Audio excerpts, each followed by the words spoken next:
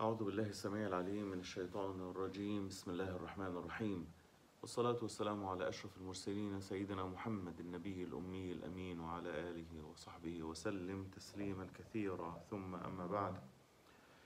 Dear respected brothers, may Allah Azza wa Jal, glory be to Him, bless you, Ameen ya Rabbil Alameen. Allah subhanahu wa ta'ala in the Holy Quran started a lot of surahs with what they call, the scholars said, al-huruf al-muqatta'a, the broken letters or the separate letters. And it is 14 letters. Some of the scholars said that this letters is 14 letters because, you know, the Arabic letters is 28. So this 14 letters is meaning half of the Arabic letters. Allah Azza wa Jal started some ayat or some surahs with one letter, same like Bismillah ar-Rahman ar-Rahim, Sad, Noon, Qaf.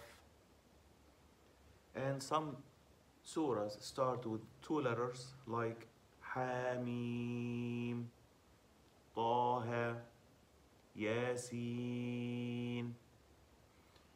And some surahs start with three letters like Alif, Lam, Mim, or Alif, Lam, Ra. And some surahs start with four letters like Alif, Lam, Mim, Ra.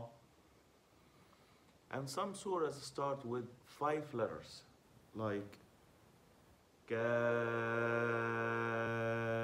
Ha, Ya, Ayn, Sad. So the scholars said that these letters is to pay attention for anyone to listen to it or read it. To what did that mean? Like Qaf. Okay, so he pay attention for what's coming after that. Another scholar said that it have the all, you know, half of the letters of the Arabic letters, and it has, for example, the al-mufakham like Sad, the heavy letters, and it have al-muraqqaq like Lam, Lam, La, Lam, and Sad. So Subhanallah al-Azim, for sure, no one know what it means except for Allah Subhanahu wa Ta'ala. And another scholars also, they said that these letters is a challenge for the Arabic people, because at this time Allah Azza wa Jal said, Inna anzalnahu Qur'anan Arabiyan. We revealed it as an Arabic Quran. So the Arabic language and the people at the time of the Prophet of Muhammad alayhi salatu wasalam, peace and blessing upon him, all of them, they playing with the language. They know it very, very well. And they said that they do the poetry. And just the minimum one of them, the minimum one, when he go to his house, he can easily like recite or saying poetry for like 1,200 column, just by himself, just, you know, from any meeting to his house, for example, or from any visit to his house. So Subhanallah al-Azim, the Quran came to challenge them. This is the letters, and this is the letters contain, half of them contain from the whole Arabic language, and you do not know what it means. So this is the letter from the Kaf, you know, Ha, Ayn, Sad, Alif, Lam, Mim, Noon, Qaf, Sad, Ta, Ha, Ya, Sin. All these letters, it is from the Arabic language, and you do not what it means.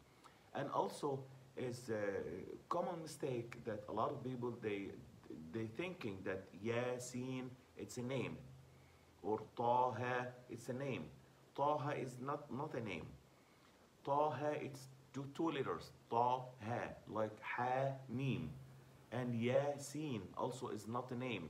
Yasin is two letters. Allah Azza wa Jal, He the one who know what did that mean. جزاكم الله خيرا وبارك الله لنا ولكم في القرآن العظيم ونفعنا وإياكم بالذكر الحكيم آمين يا رب العالمين. السلام عليكم ورحمة الله وبركاته. أهلا وسهلا يا رب.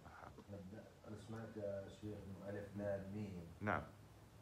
إذا بدك تفسرها